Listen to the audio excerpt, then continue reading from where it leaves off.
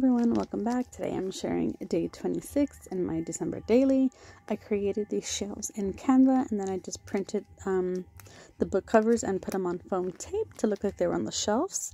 Day 27, I just printed some photos of what we did. We played with Legos and we tried out this new place called Mochi Nuts.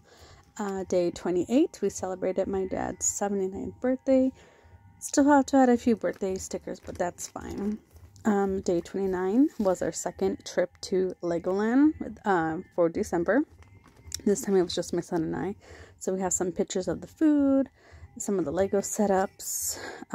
Super simple because I'm also creating an album for the Legoland with all the photos. Day 30 was today's weather, so I just took a screenshot of the weather shot app.